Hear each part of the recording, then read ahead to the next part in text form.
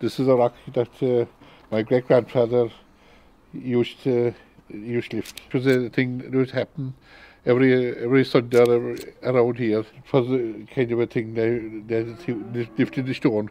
It was kind of historic. The stone was historic. That who could lift the stone and who couldn't. But he was the strongest man, we say, in the locality around here. That was my father told me. He was only 17 years and he could lift that stone. He was a powerful man. He was able to lift that. That's the last person I know that lifted that stone. And that's how long ago is that? That's I suppose before 1914 or 18. Like, so you're talking 100 years. Yeah. And the lift was just to get the wind under? No. It was be battered here. Up the knees? Up to the knees. Up the knees. That was the contest, up to the knees. And it's amazing that you said it's the Sundays, because all of these stones that I'm finding, this is the number 33 in Ireland what they're finding. Yeah. It was always on the Sundays. Yeah. Before Sundays. or after Mass. Yeah. The men would gather. They gather around, yeah. So, of course, there was like that time, there was no hurling of football around here. And it was something to do. This is the culture of Ireland. It was. The one thing.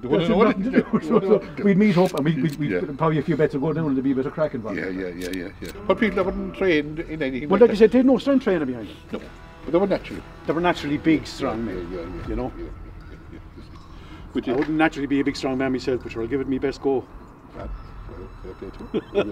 I should look. Aye. Well, I won't give a go to anyone. Yeah,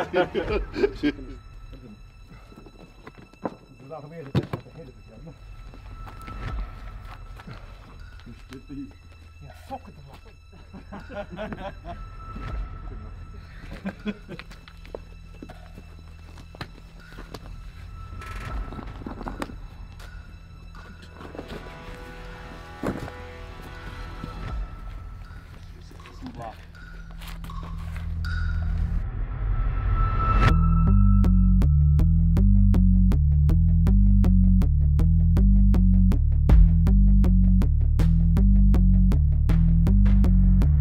Everyone would have a cry. No. Så gott känner jag dig. In the hole. Ja. Leave you.